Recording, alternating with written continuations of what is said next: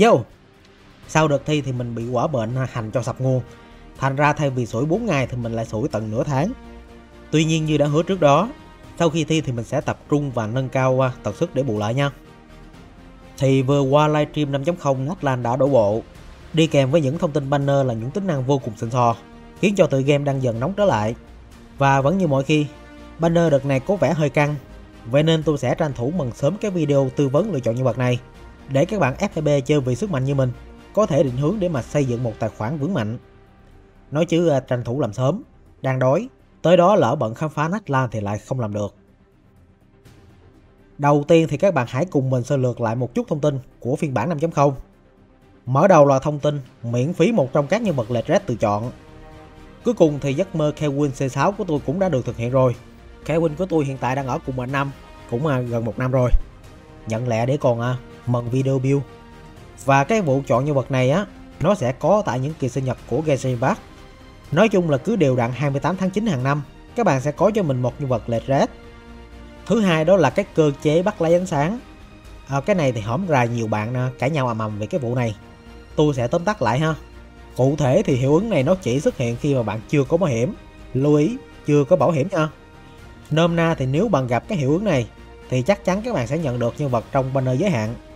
Còn khi các bạn nổ vàng mà không có hiệu ứng này, nó sẽ kiểu như là 50-50 như trước giờ thôi. Nói chung thì cứ hiểu đơn giản là vậy. Và theo như tôi để ý, hình như mỗi nick nó đều có lập trình sẵn. Như nick tôi cứ ăn một phát 50% là phát sao LịCH. Cứ vậy đều đặn qua từng năm. Còn HOḷC thì thôi, méo bây giờ win 50-50 luôn. Banner trấn 75%, còn không ăn nổi dù chỉ một lần. Thứ ba đó là định chuẩn banner trấn đã giảm chỉ còn một định chuẩn. Đây rồi, cái thứ mà chúng ta đã khao khát hơn 1 năm trời. Cuối cùng thì MiHoYo đã thực hiện. Nói chung thì tôi đánh giá cái này cao nhất.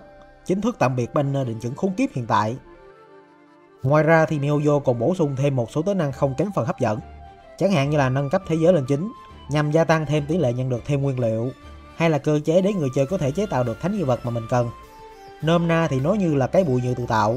Ông nào mà có chơi HOḷC thì chắc là biết về cái này.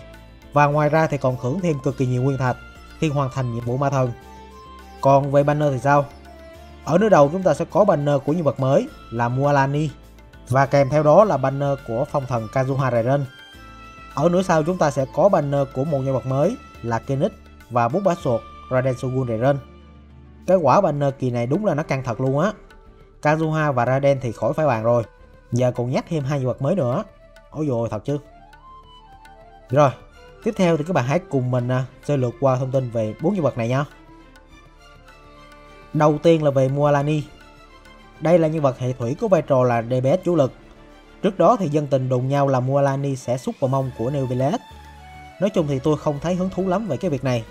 Vì nếu so với DPS là anh Long thì có lẽ đó là tín hiệu tốt, cho thấy là Mualani rất có tiềm năng để mà FPB roll. Chứ mà đem so với Ayato hay là chiêu ghé thì nó có vấn đề thiệt á. Nhìn tổng thể thì về lượng sát thương mà Mualani gây ra thì mình phải công nhận là nó rất ấn tượng. Tuy nhiên thì đây là nhân vật chưa ra mắt, nên mình tạm thời không nhận xét gì quá sâu, ngoài 2 chữ tiềm năng. Biết đâu trong mấy video showcase mình xem thì trong cái lượng sát thương đó, người ta có khuyến mãi thêm cho Mualani thì sao? Nói chung thì cái tên của nhân vật này hơi mới cho nên là đóng hơi mắc cười xíu các bạn. Thứ hai đó là Kadehara Kazuha. Đây là nhân vật đã quá nổi tiếng rồi, đặc biệt còn vừa có banner quay trở lại gần đây nữa. Nhìn chung thì Kazuha là nhân vật có vai trò là hỗ trợ gom quái và gia tăng thêm lượng sát thương mà nhân vật gây ra. Kèm theo đó là giảm kháng và phá giáp nguyên tố vô cùng ấn tượng. Với Kazuha cùng mệnh không thì thật sự nó đã quá ngon rồi. Tuy nhiên ở cùng mệnh 2, Kazuha sẽ càng ngon hơn, khi mà tăng thêm cho bản thân và cả đội một đống tinh thông nguyên tố. Quả này mà chơi phản ứng thì chỉ có đỉnh mà thôi.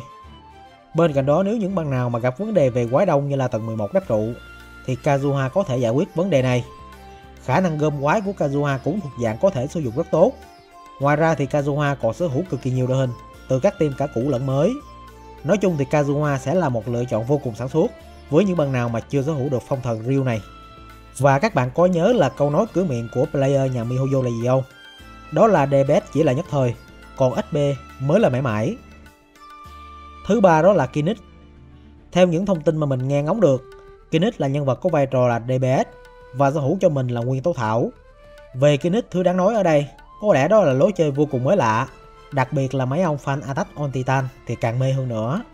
Lượng sát thương mà NGÄY gây ra cũng được coi là khá ấn tượng. Tuy nhiên thì nhân vật này lại đang gặp một chút vấn đề về đội hình. Theo như mình hóng hớt được thì NGÄY sẽ xoay quanh cái phản ứng thiêu đốt hoặc là buông tỏa.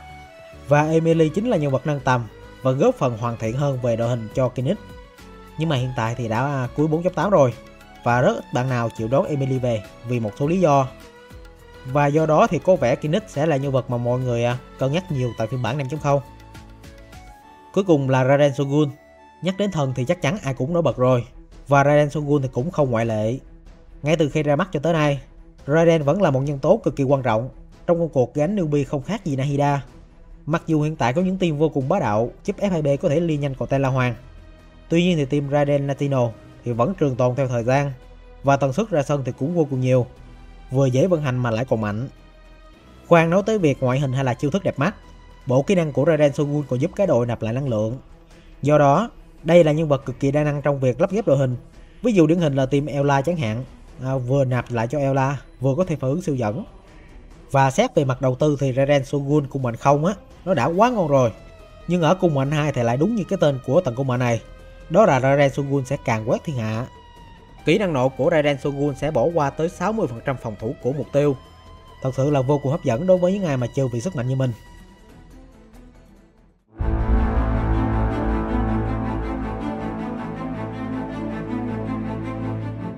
Rồi, vào thẳng vấn đề luôn. Theo như mình thấy thì 5.0 các bạn sẽ ưu tiên roll Kazuha để mà đa dạng phát triển đội hình. Còn nếu bạn đã có Kazuha rồi mà vẫn muốn roll thì câu trả lời sẽ là Raiden Shogun. Nếu các bạn may mắn, các bạn sẽ có cho mình là Sarah cung mệnh 6 và sẽ có một team Raiden vô cùng mạnh mẽ. Còn về Mualani và NGÄY thì mình sẽ tạm để sang một bên, chờ ra mắt rồi mình roll về trải nghiệm thì mình sẽ đánh giá sau ha. Dù gì thì một phiên bản cũng gần cả tháng, các bạn không việc gì phải vội cả, cứ tham khảo rồi hẳn lấy. Còn về phần mình, như đã nói ở video tư vấn trước, sau khi livestream 5.0 không có Center thì mình đã làm đúng theo như những gì mình đã vẽ trước đó. Đó là roll Natlan của mình 1. Tuy nhiên thì nó lại ra Tannery, thành ra là mình có luôn bảo hiểm. Và 5.0 ta lại có Raiden Shogun. Trước đó thì do tai nạn nổ sớm trong việc roll Kuzo Sara cùng mình 6 ở 4.3, nên hiện tại Raiden Shogun của tôi đang ở cung mệnh 1. Thành ra sang 5.0 thì mình sẽ lấy luôn Raiden cung mệnh 2, cũng như là tiếp tục giấc mơ Sara cùng mệnh 6. Thề luôn, hôm 4.3 thì tôi tích được 90 cục, nhưng mà roll thì không ra một con Sara nào, vẫn dừng ở cung mệnh 3. Nói chung thì game bịp thật sự. Ok, và đó là những thông tin và tư vấn nhân vật banner 5.0. Các bạn lưu ý, mặc dù tư vấn là vậy, nhưng nguyên thạch và sự lựa chọn vẫn là của bạn. Vậy nên hãy tự mình nhận định và chọn ra nhân vật nào mà mình cần nhất nha.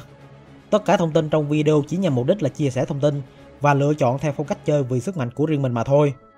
Hiện tại thì nhiều ông đang thấy là Capitano cháy quá nên là cũng tích nhiều hơn là tiêu. Nhưng mà không sao, mình xin chúc những bạn nào định roll nhân vật tại banner 5.0 kỳ này sẽ về bờ hết. Cảm ơn các bạn đã xem hết video. Mình, Khang Huỳnh Akai, xin chào và hẹn gặp lại các bạn ở những video sau.